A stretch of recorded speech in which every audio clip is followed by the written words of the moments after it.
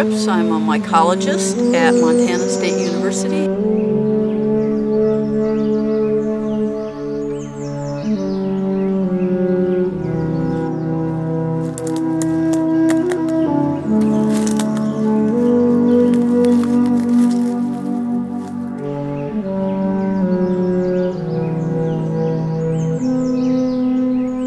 This is a secret morel spot, so I won't give exact directions to the spot, but we are down in the cottonwoods along a small stream somewhere in the vicinity of, how about Gallatin County, looking for yellow morels.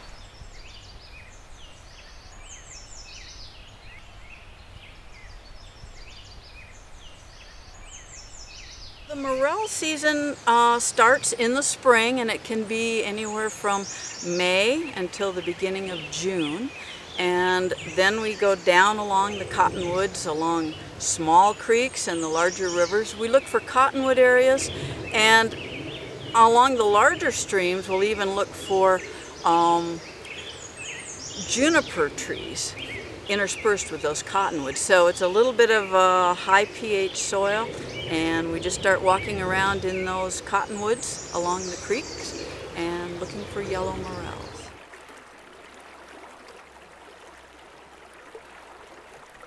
A lot of times when we're collecting yellow morels, we go back to the same spot year after year.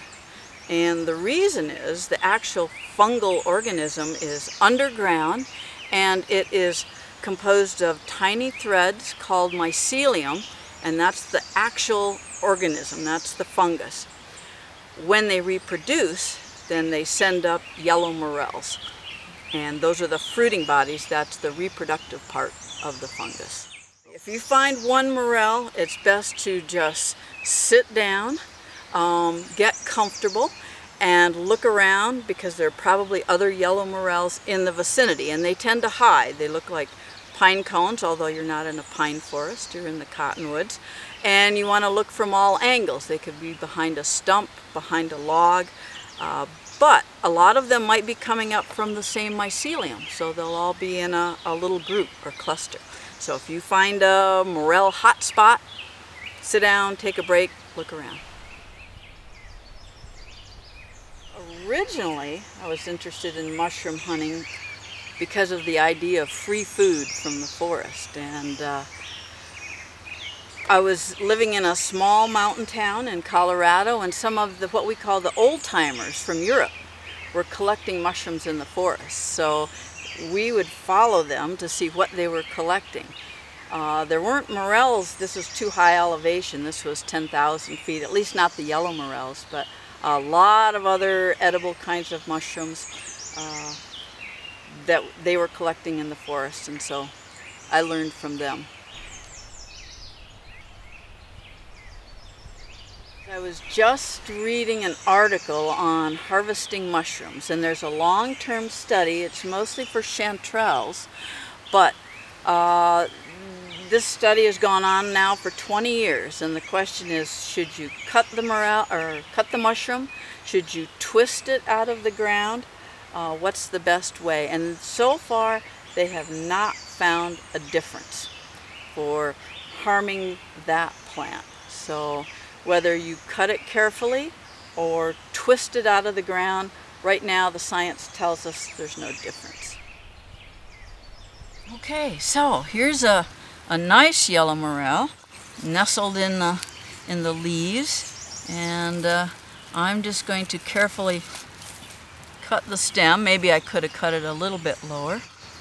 And there it is. Beautiful yellow morel. I'm going to, you see the pits and the ridges along the cap, and the stem is hollow.